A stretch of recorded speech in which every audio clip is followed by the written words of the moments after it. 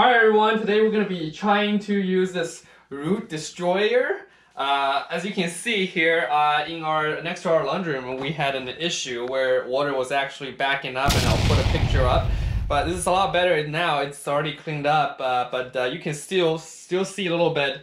The water goes in a little bit slow, and there's some dirt stuff and coming out. So we're gonna go upstairs and we're gonna put it in the toilet.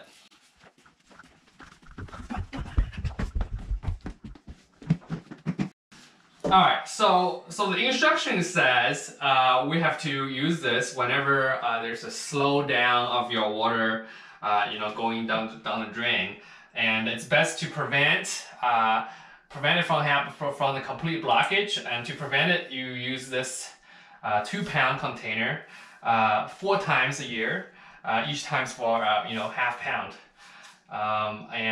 Make sure you don't use it at a sink or a tub, because if there's a steel trap inside under the sink, then those crystals will actually get trapped in it, and that will be bad because these are pretty corrosive.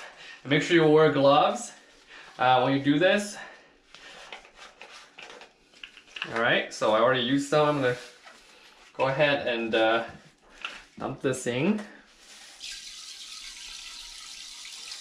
I'm gonna do about a 1/4 can here. And I'm gonna flush it.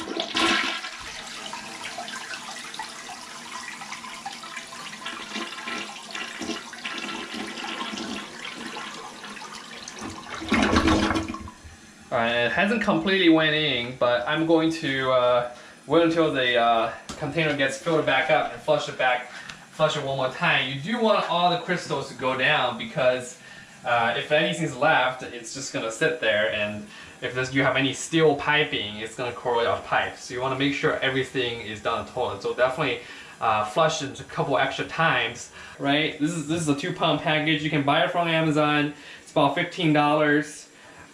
There's the instruction on the back here as well. I didn't really look at it, but supposedly it's got 4.5-star reviews. It works pretty well. People say, if you got to replace a pipe, it's going to cost you upwards of thousands of dollars. But this thing's $15. You'll be able to $15 a year, and you'll be able to prevent the root from coming back.